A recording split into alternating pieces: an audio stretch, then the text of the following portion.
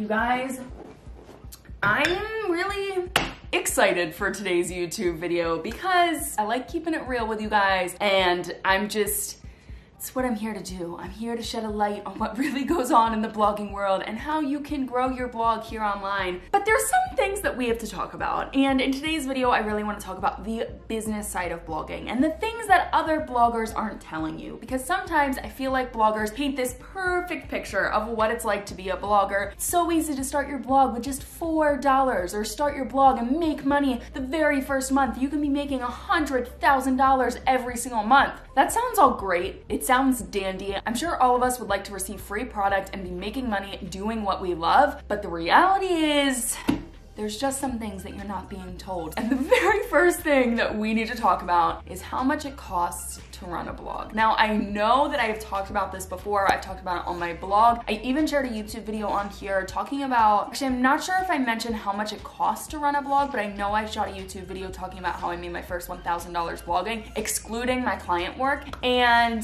I think that video was pretty eye-opening, but I almost think that these stats are more eye-opening. So let's talk about how much it costs to start a blog. You can start a blog for free. Yes, it is possible. You can start a blog for free. Would I ever recommend it? No. If you want to be a serious blogger, then I recommend that you get started on WordPress. And if you want to know how to get started with a blog or the way that I would start a blog, if I was starting a blog in 2019, I've got a video for you guys included in the description bar down below, or I'll add it in the I thing. What side does it pop up here?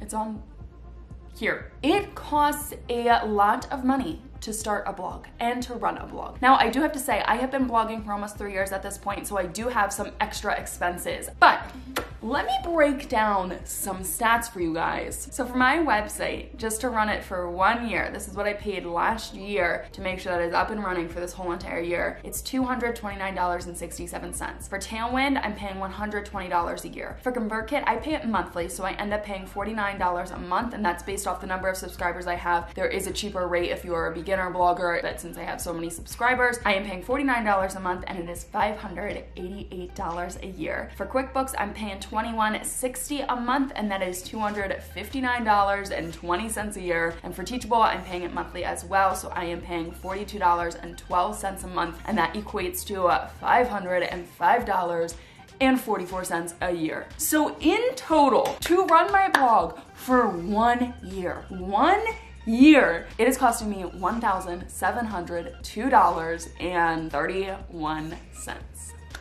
Guys, that's almost $2,000 just to run a blog. And I feel like so many bloggers don't talk about the expense of running a blog. They only talk about their income, and it is pricey. It is pricey, and I'm just gonna keep it real with you guys. I'm spending about $2,000 every single year to just have my blog and all of my systems up and running.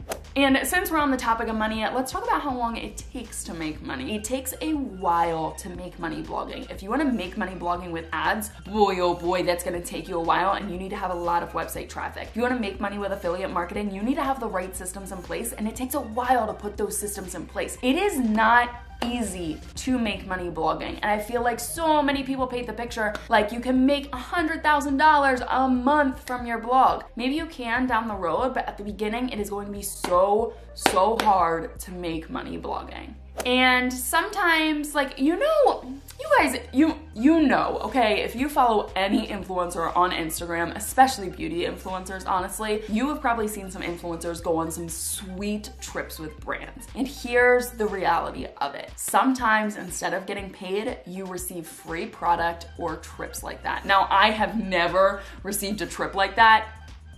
That would be awesome. Let's like manifest that in the future. I'm going to go on a trip with a brand in the future. That would be freaking sweet. But what I have received is free product to help promote a brand. So instead of getting paid to promote that brand, they instead gave me free product. And that's great, you know, that's awesome. But sometimes you want to make a little bit of money, and it's just the reality of it. And if you want to learn more, honestly, the Pretty Basic podcast with Alicia Marie and Remy Cruz is so good. They talk about working with brands, those influencer trips, really like what goes down behind the scenes. It is so freaking good. So if you want to learn more about that, I highly recommend the Pretty Basic podcast. Taxes. Yes, taxes. Why is no one talking about taxes? When I got started with my blog, I had no idea. Like, maybe it's just the naive me. I mean, I even went to college for business. I had to take accounting classes, and I still did not realize that the money I was making with my blog, that I have a hair in my face, that I had to pay taxes on. Maybe I was just naive. Maybe you already know this, and if you do, you are set. But I had no idea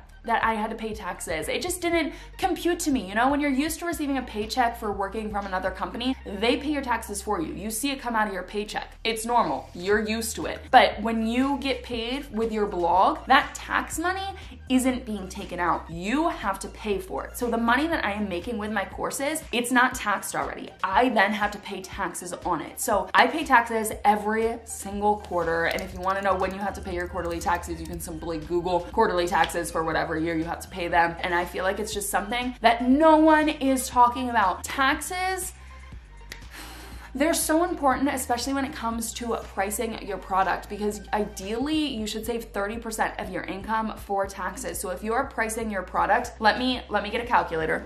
So if you price a product at $85, let's say, you have to multiply that times 0.3 because that is 30%. You end up owing $25.50 in taxes for that product. So 85 minus 25.5, you are only profiting or pocketing, I would say, $59.50. Now that still seems great. It's like, yes, I'm making $60, that's awesome.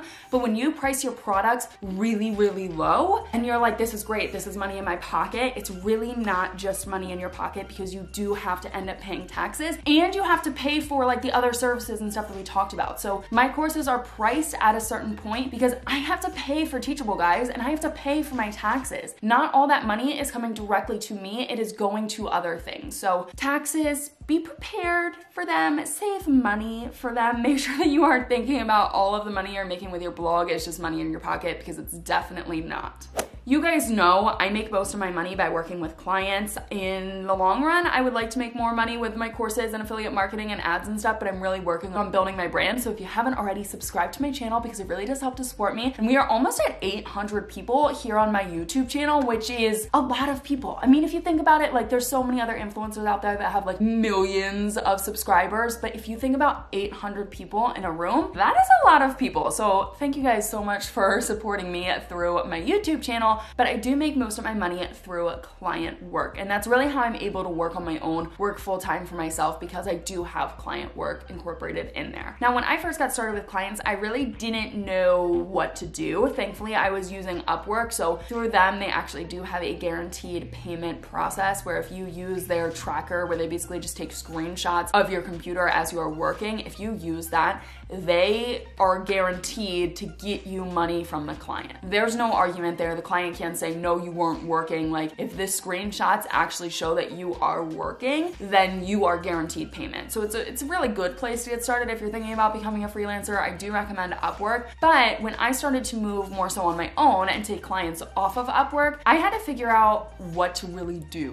You know, how do you create invoices? But more importantly, the importance of contracts, because I have been screwed, guys. I have, and thankfully it wasn't that big of a deal. I ended up doing work for someone, and it was actually the second set of work that I had done for them. So I did a little bit of work, I gave them an invoice, they paid it, and then we're like, you know what, and we want to sign you on for more work. Did a little bit more work, sent them in the invoice, never ever received a payment. And I sent them several emails, several reminders. With QuickBooks, you can see that people have actually viewed the invoice, so I could see that they were viewing the invoice, they just weren't paying it, and they stopped responding to my emails, and thankfully, it was only $75. Thankfully. But from that moment forward, I learned that I always need a contract. So I make all of my clients sign a contract before they even get started with me. And that's just guaranteeing payment, what is supposed to be done between each of us. And then if anything ever goes wrong, we have a contract there that's signed that I can go to lawyers if I have to. Thankfully, I have not had to. It has just been that one experience. And because of that one experience, I require payment up front.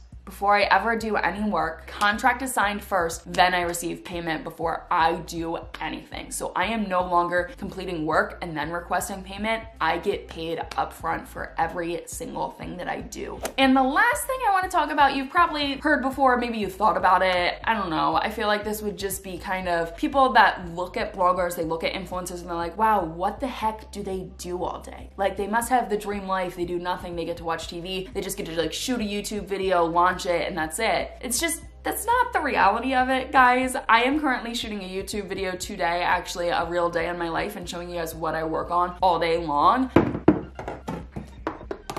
Your girl's gonna make some brownies. And there's a lot that goes into it. I mean, me personally, I work on my stuff, so I work on building my brand. Yes, I am creating content, so I'm creating blog posts, I'm creating YouTube videos, I'm launching Instagram stories, even though that might not seem like a big deal, but I'm also sharing Instagram posts, of course, and there's a lot to maintain there, but I am also a website developer. I am the accountant, I am the marketer, I am just like everything in my business. I am a one-woman team, so I do everything, and I have definitely had to learn some skills. I mean, I learned a little bit about coding so that I could code my own website. That's something that I never thought I would get into when it came to being a blogger and a content creator, you know, but there are so many things that go into being an influencer or a business owner or just a content creator in general. There are so many things that go into it, especially if you're trying to grow your brand. I mean, you guys know I have paid products, and that just doesn't happen. I have to work a lot behind the scenes to make that happen. So it's not just the content that you guys see. There is a lot more that goes on behind the scenes being a blogger that you have to deal with, and it's worth it. To me, like, I love it. I have learned so much from being a blogger, and I have got definitely more skills now. Like, coming out of 3 years of my blog, I feel like I have learned more in doing this than I did in some of my business classes in college. So I don't regret a thing, but if you are going into it thinking this is gonna be the dream life, all I have to do is create like one YouTube video a week and that's it, that's just not the reality. There's so much more behind it. So that is it for today's YouTube video. I feel like I don't know how to feel, honestly. I dumped a lot of information on you guys, and don't think that any of this is complaining, because in no sense is this complaining. I just wanted to talk about the business side of blogging, some things that I feel like other bloggers don't talk about, and what you would need to know if you are actually getting started with your blog. So I hope you guys found this helpful and enjoyed it. If you did, please give it a thumbs up and subscribe to my channel while you were down there. My YouTube channel is growing, and I'm really, really excited, and I'm honestly, if I'm gonna be transparent with you guys, I am honestly so excited that I'm almost at the point where I can monetize my YouTube channel, and my goal is to have that done in May. So that goal is creeping up on us, and I need your help to achieve it. So make sure you subscribe to my channel, like this video, because it really does help to support me, and I will see you guys back here in another one really soon. Bye, guys. Why did I do the spirit fingers? I hate the spirit fingers.